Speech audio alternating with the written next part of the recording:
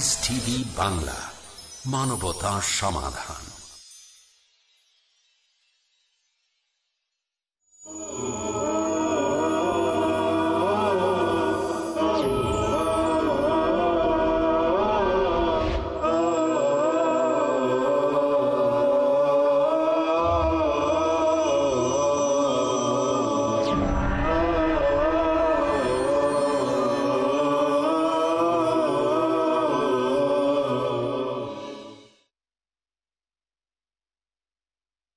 السلام عليكم ورحمة الله وبركاته.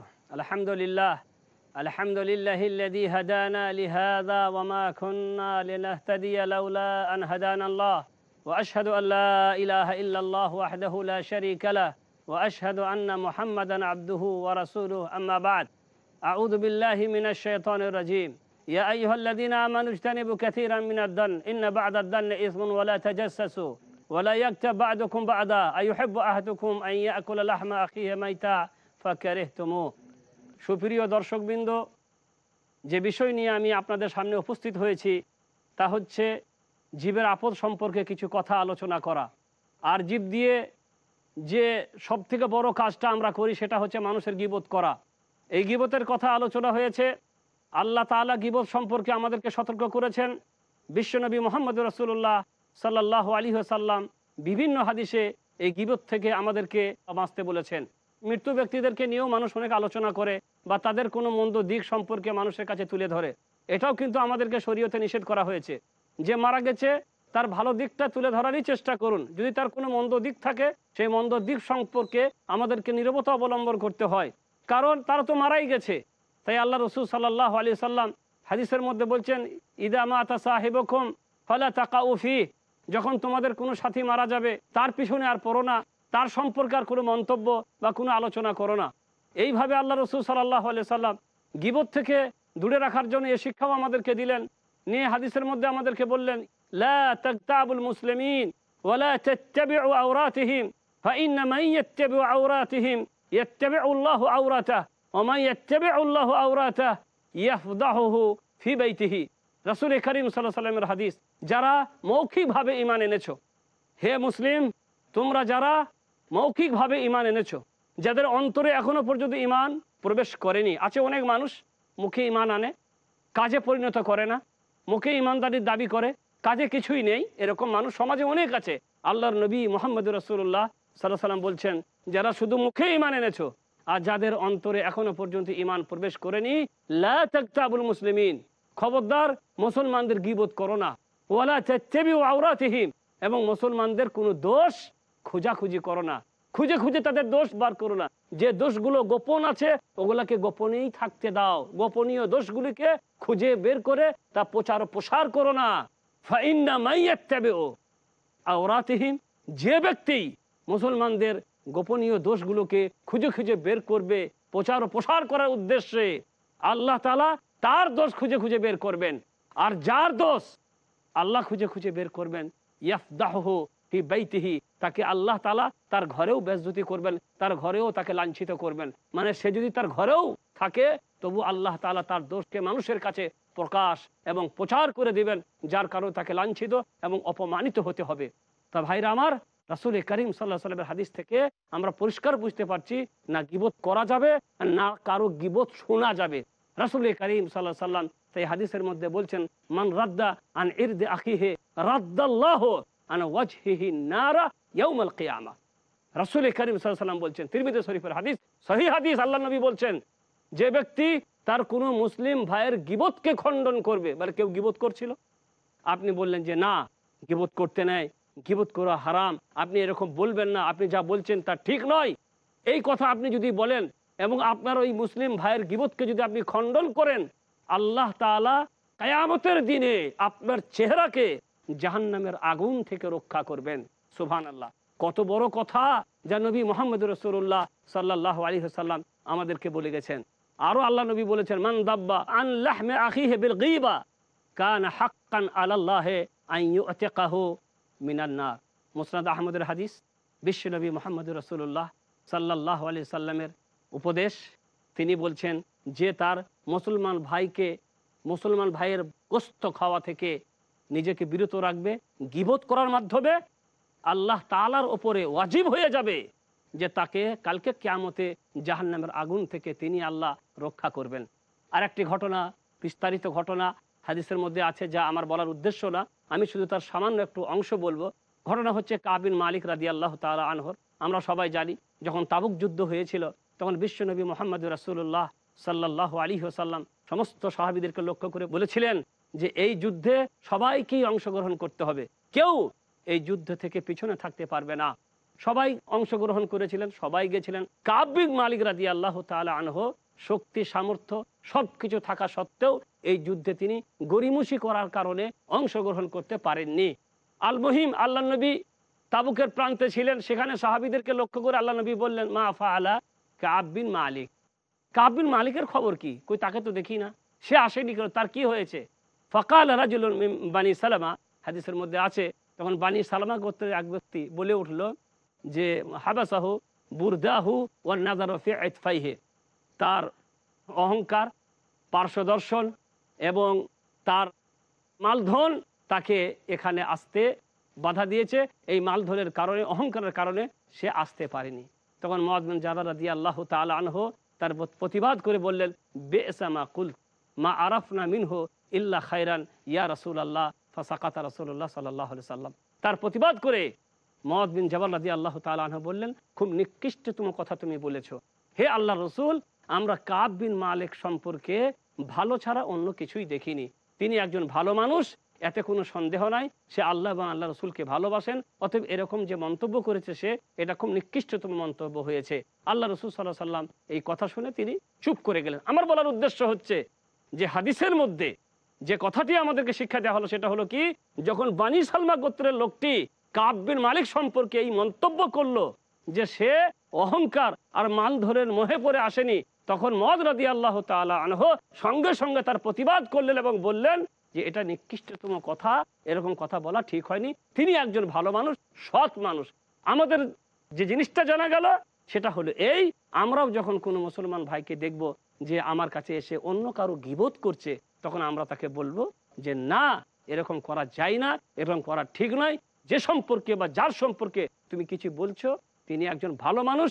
এইভাবে একে অপরের গীবত কেউ করলে তার খণ্ডন করতে হবে। তাহলে সওয়াব সম্পর্কে তো আমরা আগেই জানলাম যে আল্লাহ তাআলা কিয়ামতের মাঠে আমাদের চেহারাকে বা আমাদেরকে জাহান্নামের আগুন থেকে রক্ষা করবেন। এবারে আসছে আর একটু কথায়, সেটা হচ্ছে যে গীবত থেকে বাঁচার উপায়টা কি, মানে কি কাজ আছে বা কি জিনিস আছে যে সম্পর্কে যদি আমি চিন্তা গবেষণা করি তাহলে গীবত থেকে বাঁচতে পারবো। তাহলে প্রথমত আপনাকে স্মরণে রাখতে হবে যে গীবত যদি আমি করি তাহলে এই কাজটা আল্লাহর অসন্তুষ্টির কারণ হতে পারে। এই কথাটা আপনাকে স্মরণে রাখতে হবে। যখন এই কথাটা স্মরণে রাখবো তখন আমি গীবত থেকে বাঁচতে পারবো। কারণ বিশ্বনবী মুহাম্মদ রাসূলুল্লাহ সাল্লাল্লাহু আলাইহি সাল্লাম হাদিসের মধ্যে বলছেন, ইন্নাল আবদা লা ইয়াতাকাল্লামু বিল কালিমাতি মিন রিদওয়ানিল্লাহ লা ইলকি লাহা বালা ইয়ারফাউল্লাহু বিহা দারাজাত ওয়া ইন্নাল আবদা লা ইয়াতাকাল্লামু বিল কালিমাতি মিন সাখাতিল্লাহ লা ইলকি লাহা বালা ইয়াহবি বিহা ফি নারে জাহান্নাম আও কামা ক্বালা নবী সাল্লাল্লাহু আলাইহি ওয়াসাল্লাম। সহিহ হাদিসের কথা। আল্লাহর নবী বলছেন যে একজন কোনো বান্দা চিন্তা গবেষণা না করে, কোনো ভাবেনি, না ভেবেই আল্লাহর সন্তুষ্টিমূলক এমন কথা বলে যে কথাটার কল্যাণ সম্পর্কে তার ধারণাই ছিল না, এমনি বলে দিয়েছিল, সেটা এত কল্যাণকর কথা আর আল্লাহর সন্তুষ্টমূলক কথা, যার কারণে আল্লাহ তাআলা তার মর্যাদা, তার সম্মান অনেক বাড়িয়ে দেয়। অথচ সে ভাবিনি ছিল যে এটা এত ভালো কথা বা এই কথাটা এত উত্তম কথা, এত সুন্দর কথা, সে কিন্তু ভাবিনি, না ভেবেই বলে দিয়েছিল। কিন্তু কথাটা ছিল আল্লাহ সন্তুষ্টমূলক কথা, যে কথাতে আল্লাহ সন্তুষ্ট হন। তাই সেই কথার কারণে আল্লাহ তাআলা তার মর্যাদাকে অনেক অনেক বাড়িয়ে দেন। পক্ষান্তরে এক ব্যক্তি, এক বান্দা চিন্তা গবেষণা না করেই আল্লাহর অসন্তুষ্টিমূলক এমন কথা বলেছিল যে কথার অকল্যাণ সম্পর্কে, যে কথার ক্ষতি ও অনিষ্ট সম্পর্কে তার জানা ছিল না। সেই কথাটা বলার কারণে তার এত ক্ষতি হয় যে এই সামান্য কথার কারণে সে জাহান্নামের গহ্বরে গিয়ে অনেক নিচে গিয়ে পতিত হয়। ভাবেনি ছিল যে সে কি কথা বলল। তাই যদি আমরা এই কথাটা চিন্তা করি যে গীবত করলে এই পরিণত হবে, আল্লাহ অসন্তুষ্টি হবেন এবং আমাকে একদিন জাহান্নামে যেতে হতে পারে, তাহলে আশা করা যায় যে গীবত থেকে আমরা বাঁচতে পারবো। অনুরূপভাবে গীবত থেকে বাঁচার উপায় কিভাবে, কি করে মানুষ গীবত থেকে বাঁচতে পারবে চিন্তা করবেন। আজকে আপনি যার গীবত করছেন তার মানে আপনি তার ইজ্জতের উপর আক্রমণ করছেন, তার প্রতি জুলুম করছেন। আর কালকে কিয়ামতের মাঠে প্রত্যেক জুলুমের প্রতিশোধ বা নিষ্পত্তি হবে। আপনি যারই প্রতি যে জুলুমই করুন না কেন, যার প্রতি যে অন্যায়ই করুন না কেন, কালকে কিয়ামতের মাঠে আল্লাহ তাআলার কাছে তার মীমাংসা হবে। এবং সেখানে মীমাংসা হবে কি দিয়ে? টাকা পয়সা থাকবে না, সেখানে মীমাংসা হবে নেকি আর গুনাহ দিয়ে। আল্লাহ তাআলা কালকে কিয়ামতের মাঠে আপনার নেকি আপনার ওই ভাইকে দিয়ে দেবে যার আপনি গীবত করেছেন, যার প্রতি আপনি জুলুম করেছেন, যার আপনি আত্মসাৎ করেছেন বা যার প্রতি আপনি অন্যায় করেছেন। এইভাবে যখন আপনার নেকি শেষ হয়ে যাবে তখন আবার আপনার অপর ভাইয়ের গুনাহ আপনার উপরে চাপিয়ে দেওয়া হবে। এই কথা যখন আপনি স্মরণ করবেন তখন আশা করা যায় গীবত থেকে বাঁচতে সক্ষম হবেন। আল্লাহ নবী বলছেন, মান কানাত লাহু মাজলামাতুন লিআখিহি ফি ইরদিহি আও শাইইন ফালিয়াতাহাল্লালহু আল-ইয়াওম মিন ক্বাবলি আন লা ইয়াকুন দিনার ওয়ালা দিরহাম ফাইন কানা লাহু আমালুন সালিহ উখিযা বিকদরি মাজলামাতিহি ফায়ুতা লিসাহিবি ওয়া ইন লাম তাকুল লাহু হাসানাত উখিযা মিন সাইয়্যাতি সাহিবিহি ফাহুমিলা আলাইহি আও কামা ক্বালা নবী সাল্লাল্লাহু আলাইহি ওয়াসাল্লাম। বুখারী মুসলিমের হাদিস। আল্লাহ নবী বলছেন, যদি কেউ তার কোনো অপর ভাইয়ের প্রতি জুলুম করে থাকে, তার ইজ্জতের উপর আক্রমণ করে হোক বা অন্য কোনো জিনিসের ব্যাপারে হোক, যদি কোনো জুলুম অত্যাচার হয়ে যায় তাহলে সে যেন আজই তার নিষ্পত্তি করে নেয়, আজই যেন তার সাথে মীমাংসা করে নেয়, মাপ চেয়ে নেওয়ার মাধ্যমে বা আরো কোনো মাধ্যমে আজই যেন সে তার ফায়সালা করে নেয়। ওই দিন আসার পূর্বে, যেদিন টাকা পয়সা থাকবে না, দিনার দিরহাম থাকবে না, সেদিন দেওয়ার মতন কিছুই থাকবে না। থাকবে কি?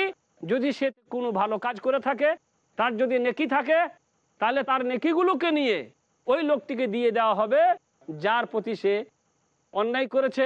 যদি নেকি শেষ হয়ে যায়, ফায়সালা শেষ হওয়ার পূর্বে, মীমাংসা হয়ে যাওয়ার পূর্বে যদি তার নেকি শেষ হয়ে যায়, তাহলে তার ওই ভাইয়ের, যার সে গীবত করেছে, যার প্রতি সে জুলুম করেছে, তার অন্যায়গুলাকে, তার গুনাহগুলাকে নিয়ে এর ওপরে চাপিয়ে দেওয়া হবে।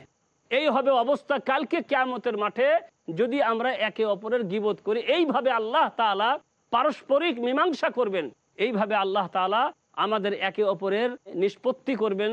আমরা কেউ কারো প্রতি জুলুম বা অত্যাচার করলে কালকে এইভাবে ফায়সালা হবে। এই কথা যদি আমরা স্মরণে রাখি বা এটা যদি আমরা মনে রাখি, তাহলে আশা করি যে আমরা গীবত করা থেকে বাঁচতে পারবো। তাই তো বিশ্বনবী মুহাম্মদুর রাসূলুল্লাহ সাল্লাল্লাহু আলাইহি ওয়াসাল্লাম আর একটি হাদিসের মধ্যে সাহাবীদেরকে লক্ষ্য করে বললেন, তাদরুনা মানিল মুফলিস, তোমরা কি জানো নিঃস্ব, কাঙ্গাল, গরিব কাকে বলে? ফাকালু আল মুফলিসু ফিনা মান লা দিরহাম লাহু ওয়ালা দিরান। আমরা মুফলিস বা নিঃস্ব, গরিব তাকেই মনে করি আমাদের মধ্যে যার টাকা পয়সা নেই, যার বিষয় সম্পত্তি নেই, তাকেই আমরা গরিব আর নিঃস্ব মনে করি।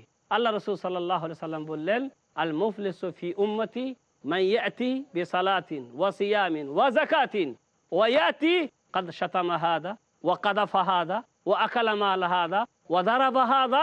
রাসূল কারীম সাল্লাল্লাহু আলাইহি ওয়াসাল্লাম বলছেন, আমার উম্মতের মধ্যে মুফলিস আর নিঃস্ব, কাঙ্গাল হচ্ছে সেই মানুষটি যে কাল কিয়ামতের মাঠে নামাজ পড়ার নেকি, রোজা রাখার নেকি, যাকাত দেওয়ার নেকি, অনেক নেকি নিয়ে উপস্থিত হবে। নেকি অনেক, নেকির পাহাড়, তার নেকির কোনো অভাব নেই। কিন্তু অবস্থা হবে এই যে কাউকে সে গালি দিয়েছে, কার উপরে সে মিথ্যা অপবাদ দিয়েছে, কারো মাল আত্মসাৎ করেছে, কারো সাথে বিশ্বাসঘাতকতা করেছে, কারো ইজ্জত সম্মানের উপরে সে আক্রমণ করেছে, কাউকে সে আঘাত করেছে, এইভাবে সে জুলুম করে গেছে। নেকি তার অনেক, নেকির অভাব নেই, নামাজ, রোজা, হজ, যাকাত সব করে গেছে, নেকির পাহাড় নিয়ে উপস্থিত হয়েছে। কিন্তু অবস্থা হচ্ছে এই যে মানুষকে গালাগালি করেছিল, মানুষের আত্মসাৎ করেছিল, মিথ্যা অপবাদ দিয়েছিল এবং মানুষের প্রতি আঘাতও করেছিল। এই জিভ দিয়ে আঘাত করেছিল, হাত দিয়ে প্রহার করেছে, বিভিন্নভাবে সে আঘাত করেছিল, যার কারণে আল্লাহ তাআলা কালকে কিয়ামতের মাঠে ওর নেকিগুলাকে নিয়ে ওর ওই প্রতিপক্ষকে, ওই তার অপর ভাইকে দেয়া দেওয়া হবে। একটু বিরতি নিচ্ছি, সাথে থাকুন, আবারও আসছি।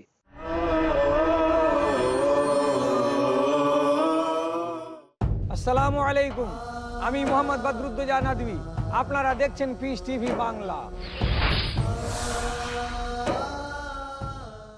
মুমিনের চাল চলন, ইসলামী তরিকা, আমলের পরীক্ষা। আমি মোহাম্মদ হাশিম মাদানী শেখ হাসিম মাদানী। আর আপনারা দেখছেন পিস টিভি বাংলা। কেন জীবনের সফলতার জন্য দরকার ইসলামী তরিকার জানার জন্য দেখুন ইসলামী নৈতিকতা। দেখুন আদব আজ সন্ধ্যা 5টায় বা পুনঃ সম্প্রচার রাত 12টায় বাংলাদেশে পিস টিভি বাংলায়। সমানতা। কোরআন তো বিশ্বের সকল জ্ঞানের উৎস, এখান থেকে জ্ঞানকে বের করে নিতে হবে। ঘোষণা। সৌরজগৎ সূর্যকে কেন্দ্র করে, তার গ্রহগুলো একটি চমৎকার শৃঙ্খলার ভিতর দিয়ে ঘুরছে। পৃথিবী ঘুরছে তার আপন কক্ষপথে। গবেষণা। আল্লাহ সুবহানাহু ওয়া তাআলা কি পরিমাণ শৃঙ্খলার ব্যবস্থা করেছেন। ডক্টর আহমদুল্লাহ ত্রিশালী। সব আলোচনা এখানে চলে আসতে পারে। হে আল্লাহ মালিকাল মুলক, সকল সৃষ্টি জগতের মালিক তুমি। যা মজবুত করে দেবে ঈমান, কোরআন ও আধুনিক বিজ্ঞান। পরবর্তী অনুষ্ঠান পিস টিভি বাংলায়।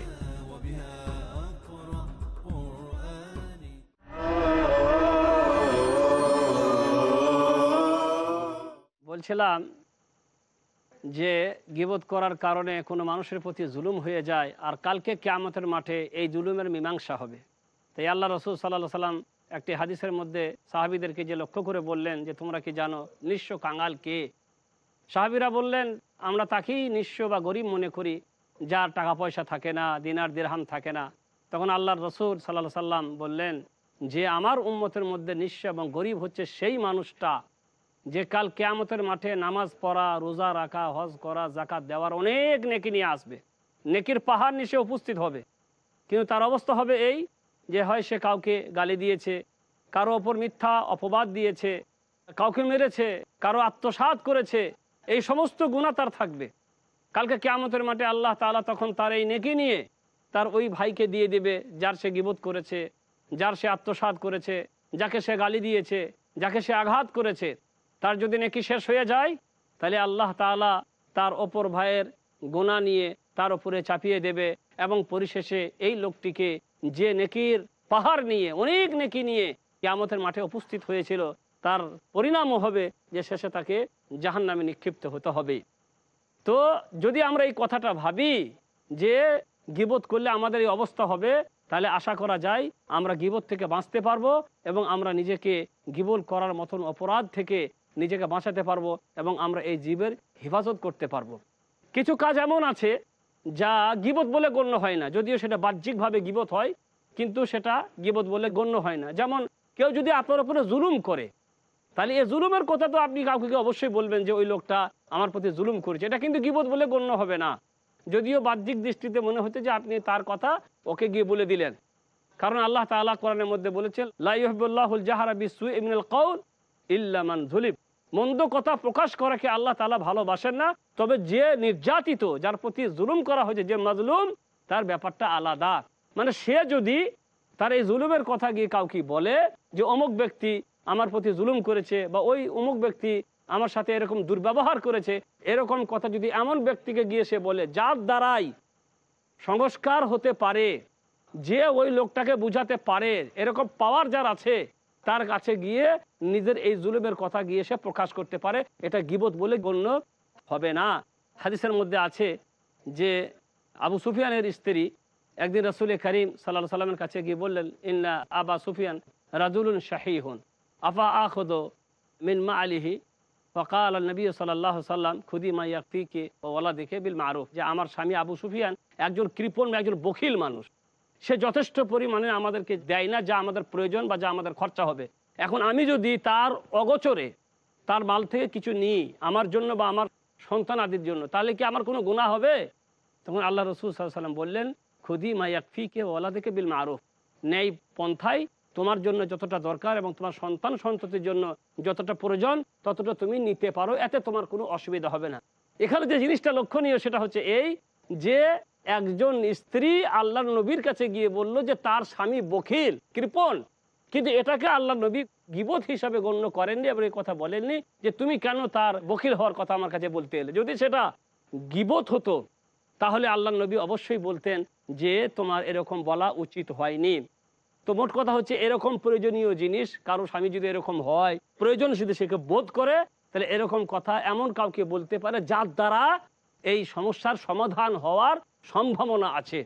এইভাবে কোনো একটা মানুষের মধ্যে কিছু দোষ আছে মনে করলেন, যে দোষটা সমাজের জন্য বড় ক্ষতিকর বা যে জিনিসটা সমাজের জন্য অনেক অনিষ্টকর হতে পারে, এরকম দোষটা আপনি কারো কাছে বলে সংস্কারের উদ্দেশ্যে, সেটা মানে পরিবর্তন করার উদ্দেশ্যে যদি কাউকে গিয়ে আপনি বলেন, কাউকে যদি সুপরামর্শ দিতে গিয়ে কোনো কথা বলেন, তাহলেও কিন্তু গীবত বললে গণ্য হবে না। যেমন ফাতেমা বিনতে কায়েস রাদিয়াল্লাহু তাআলা আনহা, দুইজন সাহাবী তাকে বিয়ের পায়গাম দিলেন।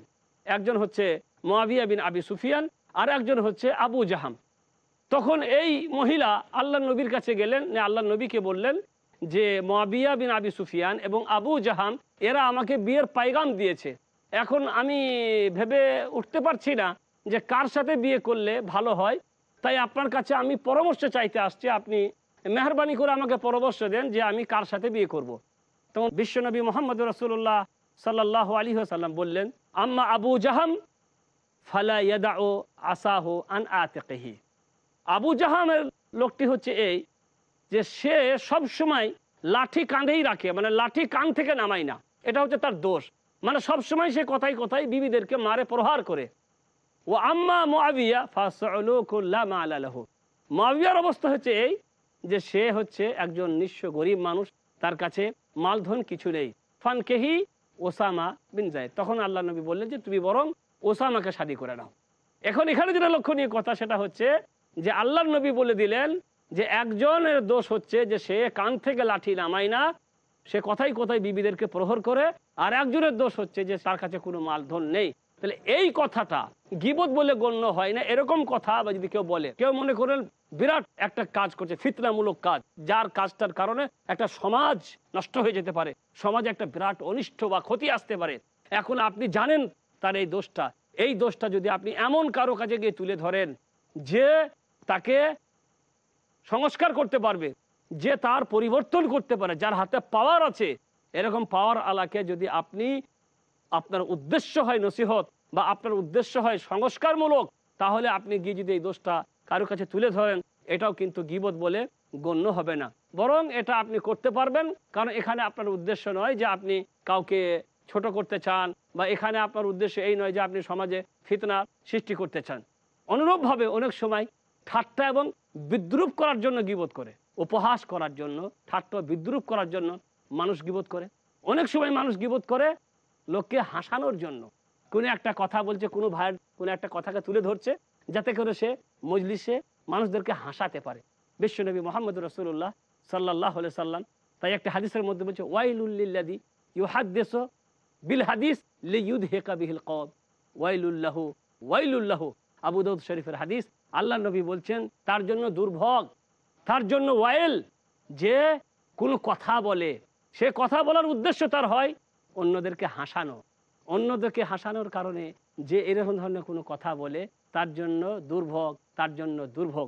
তো মানুষ অনেক সময় গীবত করে এই কারণে যে সে কাউকে হাসাতে চায়, সমাজকে বা সেখানকে মজলিসের মানুষদেরকে হাসানোর জন্য কোনো একটা ভাইয়ের দোষকে তুলে ধরে যাতে করে এরা হাসে, আর এই উদ্দেশ্য নিয়ে অনেকেই গীবত করে। অনুরূপভাবে অনেক সময় মানুষ গীবত করে শত্রুতার কারণে, শত্রুতা বিদ্বেষ পোষণ করার কারণে। আমি ওকে ভালোবাসি না, তাই এখন ওর নাম এসছে আমার এই সমাজে, আমার এই মজলিসে আর কি, যে ও অমুক লোকটা এরকম বা সেরকম। এখন আমার তার প্রতি বিদ্বেষ আছে, আমার তার প্রতি হিংসা আছে। তখন আমি বললাম ধুর, ও কি জানে, ও কিছুই জানে না, বা ও এইরকম ওই রকম, ওর মধ্যে এই দোষ আছে। তখন আমি তার ওই লোকদের সামনে বা ওই মজলিসে ওই লোকের দোষ এবং ওই লোকের ত্রুটি আমি গণনা করে করে শোনাতে লাগলাম। এইভাবে মানুষ লোককে খাটো করার জন্য বা এ করার জন্য গীবত করে। আল্লাহ রসুল সাল্লাল্লাহু আলাইহি ওয়াসাল্লাম বসে আছেন, একজন সাহাবী আল্লাহ নবীকে জিজ্ঞেস করে বলছেন, আইয়ুন নাসে আফজাল ইয়া রাসূলুল্লাহ, হে আল্লাহ রসুল, সব থেকে উত্তম মানুষ, সব থেকে ভালো মানুষ কে? তখন রাসূল করিম সাল্লাল্লাহু আলাইহি ওয়াসাল্লাম বলছেন, কুল্লু মাখমুমিল কলব সাদুকুল লিসান। প্রত্যেক মাখমুমুল কলব আর সাদুকুল লিসান যারা, তারা হচ্ছে উত্তম মানুষ। সাহাবীরা বললেন, আম্মা সাদুকুল লিসান ফানারিফুহু। সাদুকুল লিসান কাকে বলে এটা তো আমরা জানি, কিন্তু মাখমুমুল কলব কাকে বললেন ইয়া রাসূলুল্লাহ, কে? এদেরকে তো আমরা চিনি না। তখন আল্লাহ রাসূল সাল্লাল্লাহু আলাইহি ওয়াসাল্লাম বললেন, মাখমুমুল কলব হচ্ছে হুয়া নাকি আত-তাকি লা ইসমা ফিহি ওয়ালা হাসাদা ওয়ালা গিল্লা। সে এমন পরিষ্কার পরিচ্ছন্ন অন্তরের মানুষ যে কোনো পাপে নেই, যে হিংসা বিদ্বেষে নেই, যে কারো প্রতি কোনো ঘৃণা করে না এবং কোনো গুনার কাজে যে শরিক হয় না। এই লোকটা হচ্ছে পরিষ্কার দিলের মানুষ এবং এরা নিজের জীব দিয়ে কারো গীবত করার মাধ্যমে কোনো অন্যায় কাজে ও শরিক হয় না বা কোনো অন্যায় কাজ করে ফেলে না। আল্লাহ তাআলা আমাদের সবাইকে ভালো রাখুন, সবাই যেন আমরা ভালো থাকি। ওয়া সাল্লাল্লাহু আলা নবিয়িনা মুহাম্মদ ওয়া আলা আলিহি ওয়া সাহবিহি আজমাইন।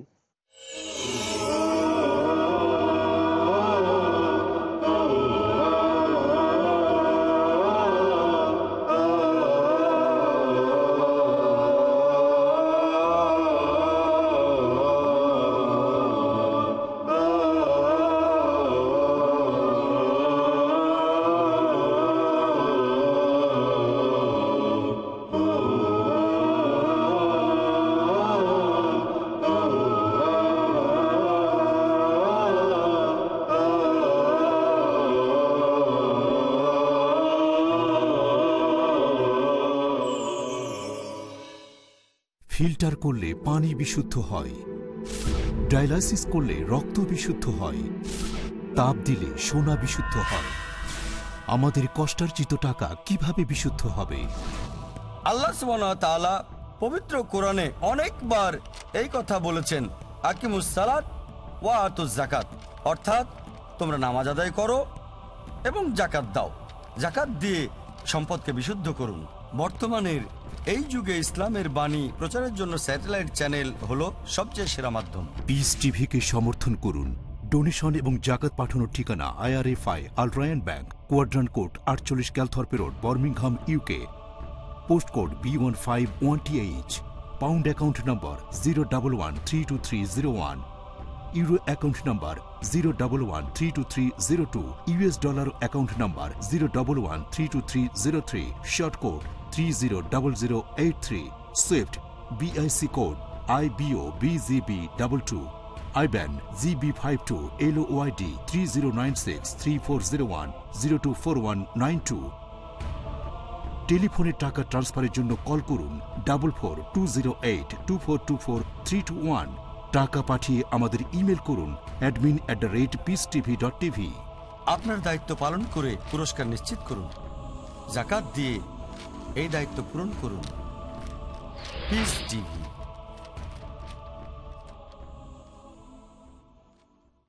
এমন ঘটনা যার মধ্যে নিহিত আছে আল্লাহর নির্দেশ, কোরআনের ঘটনা, যে ঘটনা অত্যন্ত শিক্ষণীয়। ঈমানকে শুদ্ধ করার জন্য, তাওহীদকে প্রতিষ্ঠা করার জন্য, শিরককে উচ্ছেদ করার জন্য। দাউদ আলাইহিস সালামকে রাজত্ব দিলেন, জ্ঞান দিলেন, তাকে মনোনীত করলেন। তোমরা ঈমান আনো যেমন তারাই মেনে নিয়েছিল। কোরআন সুন্নাহ যখন যেটা বললো সেটা মেনে নেওয়া। আল্লাহর উদ্দেশ্য আল্লাহর হুকুম মানো কিনা। হাসান জামিল, মুখলিসুর রহমান মাদানী, আহমদুল্লাহ বিন মোহাম্মদ দিলাবর হুসেন, মুফতি কাজী মোহাম্মদ ইব্রাহিম, হারুন হুসেনের উপস্থাপনায় বনী ইসরাঈল তারা আল্লাহকে সচক্ষে দেখতে চেয়েছে। আল্লাহর ব্যাপারে তাদের আইডিয়াটা ঠিক ছিল না। আল্লাহর ফয়সালাকে মেনে নিতে হবে, এটাই হচ্ছে মুমিনের পরিচয়।